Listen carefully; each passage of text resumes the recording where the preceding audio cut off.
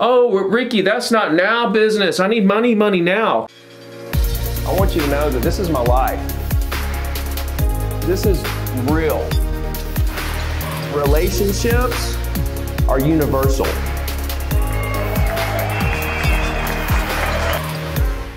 First of all, Ricky, and tell us about, how long you've been, I know a little bit about your story, but some people may not know, your background in real estate.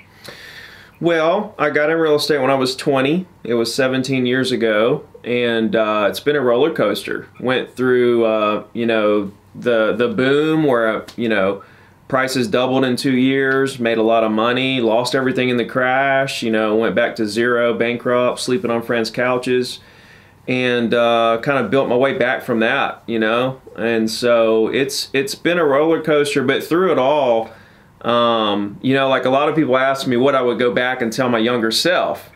And my answer is the same every time. I would literally not tell myself anything back in the day because I wouldn't want to alter the lessons that I learned and everything I went through. Because there were people that were like, 50, there were people in their 40s and 50s and even 60s that were right next to me going through the same thing in their life as I was when I was in my mid-20s.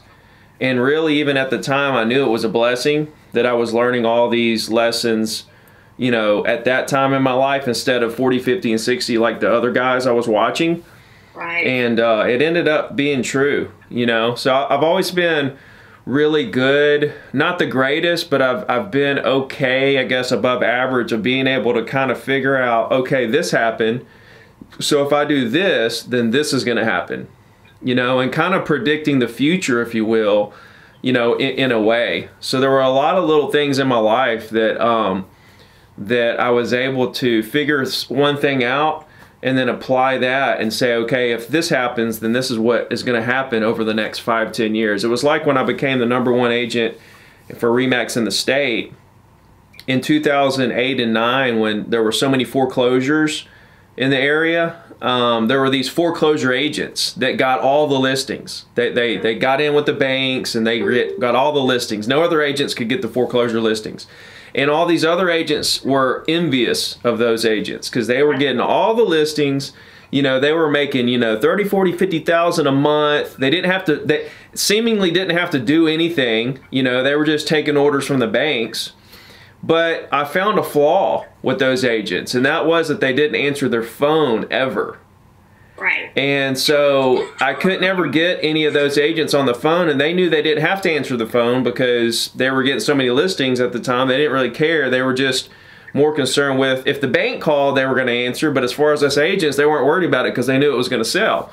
Right. So most people have profiles that are not people-oriented. They're paperwork-oriented. Right, so, right. I mean, it makes sense. But I sat back and watched those agents, and I said, you know what? I took a hard look, and I thought about how can I be one of those agents?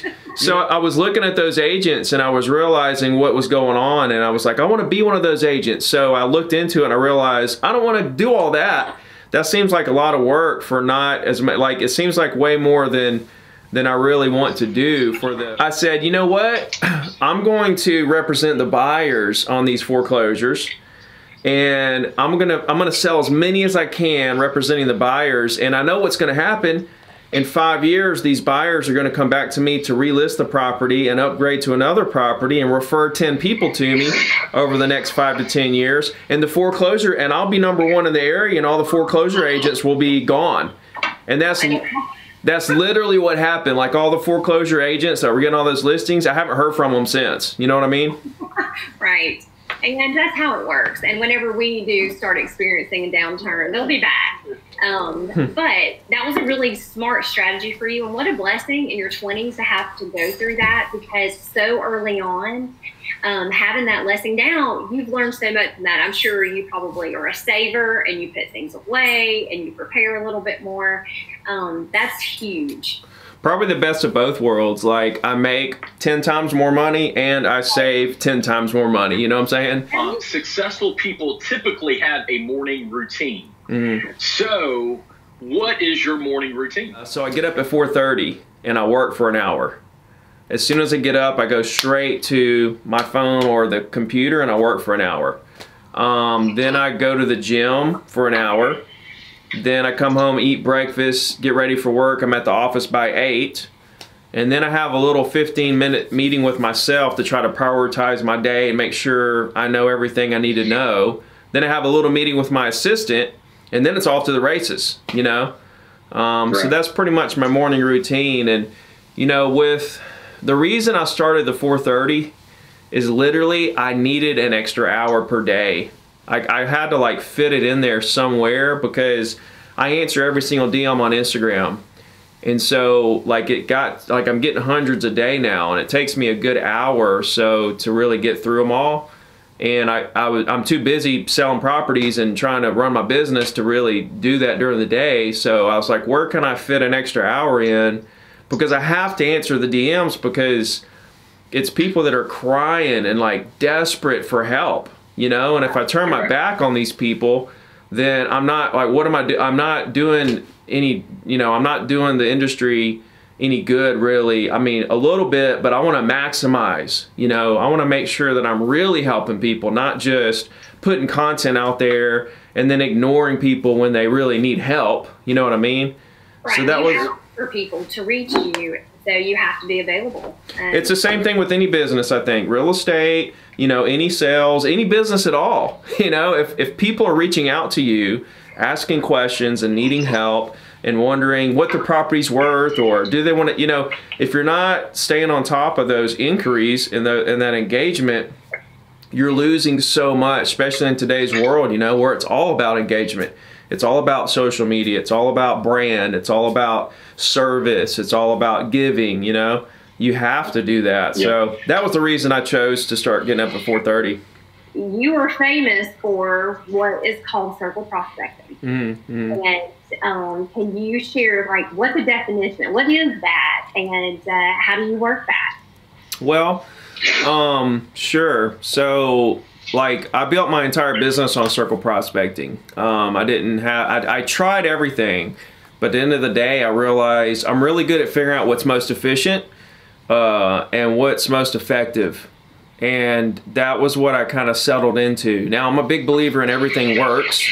And I think the biggest reason why a lot of people know who I am is because of the philosophy behind what I do, which is you got to put the relationship first over the deal, you know. But the circle prospecting is literally you pick a neighborhood, any neighborhood, and you just call the owners.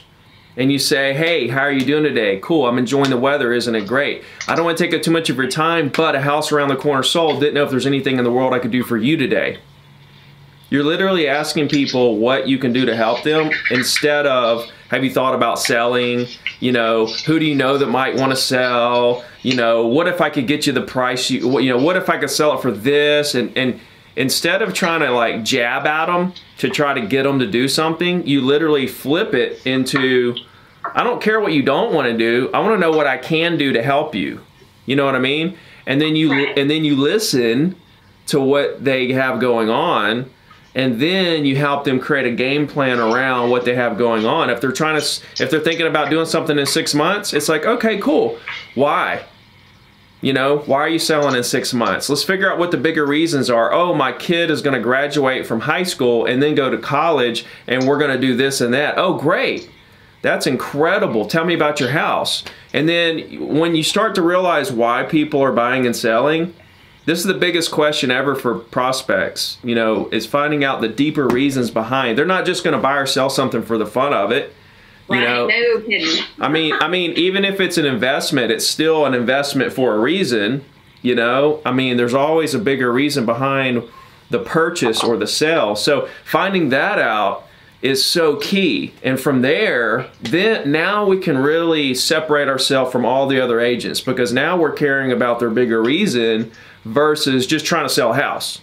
You know what I mean? Which is what most agents, that's their target, is just to do the deal, get it sold. They're not even listening to, it's so crazy because the prospect may have even told the agent why they're selling, but the agent didn't even listen, because that's not even they're so blinded by the fact of the deal, they're not even really listening to the reason behind it. So Circle prospecting is unlimited. It's an unlimited resource because you can't call all the property owners in your area ever in your life. Right. And if you did somehow, which would never happen, but let's just say you did, let's start over and call them all again because, you know what I'm saying, 60% of those properties have changed hands. People change their minds overnight. Like, it's so unlimited. It's such an unlimited, untapped resource, right? Oh, Ricky, that's not now business. I need money now. I have agents across the country, like you said, that get listings their first week, their first month. I have a guy that got in real estate. He started, you know, doing this, just circle prospecting. Sold 106 properties as a single agent in his first year in Mississippi. Wow. He just finished his first year, and he sold 106 properties just circle prospecting. What did you say when you first called your prospects? Oh, okay, yeah. So like when I call them up, like first off, like the first impression, as in the very first word you say, like it's all about the tone and the body language and the speed of the voice, you know, because a lot of people they're so concerned on what to say, but they fail to realize it has a lot to do with what you say, but also how you say it and how you're presenting yourself to these people. Because the thing is that, you know, some people make calls and don't have really good results, and they'll say, oh, this doesn't work. Well, you know, you made 500 calls. I mean, you know what I'm saying? Like, I mean, it took me like thousands and thousands and thousands of calls to get to where I was comfortable, and then another thousands and thousands and thousands to get to where I was actually in the groove, you know what I'm saying? So, but what I say is they say hello, I say, hey, Mr. Johnson. Hey, Mr. Johnson, it's Ricky Carruth, Remax of Orange Beach. How are you doing today?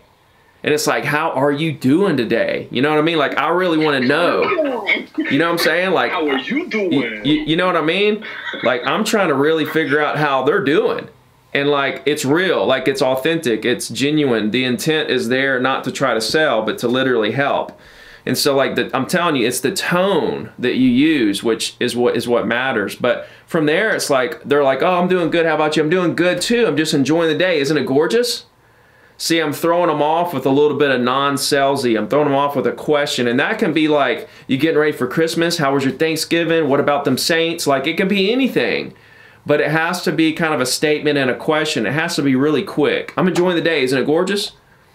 Or, you know, trying to stay dry and it nasty out there. Like, whatever the case may be, it needs to kind of roll off the tongue. And they're like, oh, man, I get into so many conversations about the weather that like take up 5 minutes. I mean, it's nuts, man, because everybody can relate to the weather.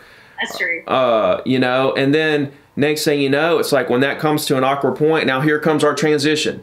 Okay, this is the transition. You got to be ready for this, because this is what makes the phone call go smooth and keeps the conversation going in a positive way, and there's no awkwardness.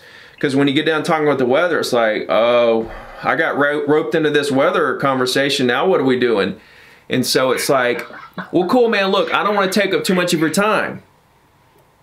That's the transition statement right there. And when it comes to the awkward point in the call, it's like, well, cool, man, I got you. Well, look, I don't want to take up too much of your time. That's the transition point you have to nail. But a house around the corner from you sold recently, and I didn't know if there's anything in the world I could do for you today. So one of the things I like behind your head, Ricky, is that get 1% better every day. That is like so Brian Tracy. He brings that home all the time in all of his videos. And I love that he is still doing videos. I know, it's crazy, right? Yes.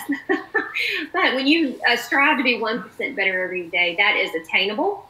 And over a whole year, you become so much better. And my dad always gets mad at me for having certain goals that are set, because he said when you reach them, it's disappointing because you could have probably gone way farther. So he always says, make your goals to where they never end. And that's a perfect example of get 1% better every day. Yeah. Yeah. So, with goals and everything, I make a goal at the beginning of the year and everything, but I don't really focus on it through the year. I'm more focused on my daily actions, because I really can't control the results. And if I start to look at the results, then if I'm not hitting my goal, I could get down on myself. Or it's just, and like most people make goals they can't attain. So when they focus on that, then they start to become down. And I got into that loop of feeling down on myself and frustrated. Why can't I hit my goals? And so I went through this, and it's tough. So I like to make really big goals, but I'm not hard on myself when I don't hit these huge, crazy goals that I have for myself. What I'm hard on myself about is when I go to sleep at night, that day, did I put in as much effort as possible? And if I did, see, the thing is if I wake up December 31st and all I sold was 50 properties, I would be just as happy as if I sold 150, because the amount of effort I put in is the same. I can't control what comes out the other side of my actions. I really can't. But I can control the actions themselves. And so my happiness on a daily basis doesn't come from the goals. Of course, as soon, you know, at the end of the year, I look back and I say yes, but you know, that's short-lived, and now it's back to, okay, you know, I have to put as much effort as I can in today, and then whatever happens, happens. You know what I mean? And so that's been really big for me. We just thank you for your time. We know how valuable it is, and if we can do anything for you at all, definitely let us know. We're always happy to support. We all have the same goals, and it's to see our industry do well and be more professional, and to serve and help people. Absolutely. Thank you guys so much for having me, and we'll do it again.